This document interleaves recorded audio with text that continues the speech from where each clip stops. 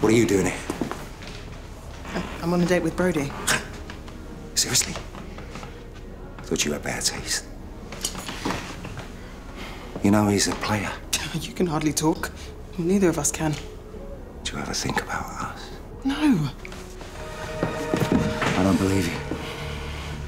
So why don't you go back into that room and tell that little boy you're spending the day with a real man?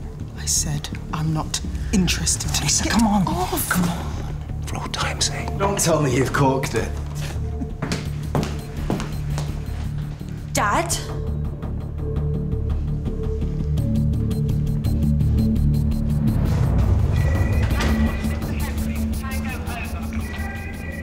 Well, have they gone to rearrest Mark?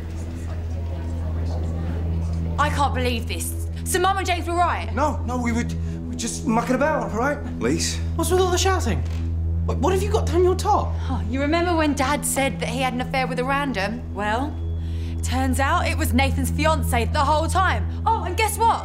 They're still at it. No, there's nothing between us anymore. Anymore? We made a massive mistake. I broke it off, but you couldn't deal with it, could you? I mean, that's why you were jumping all over me just now. No, who had who up against the wall when you came in? Did he hurt you? If you want there to be a shred of hope of me ever talking to you again, you need to tell me the truth right now. I'm sorry. Wait. Is that why Nathan fell?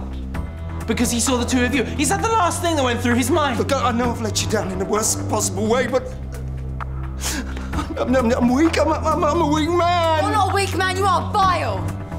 You're just a dirty, lying slut. Come on, let's go to James's. We owe him and Mum an apology. Wait, I'll make it up to you. Don't touch me! Nothing you say means anything anymore. I've seen blokes like you before at the bar. Thin and inflated egos. Coming on to girls half your age. Just go, yeah? And if they choose someone else, it dents that ego and you can't have that. I want you out of here.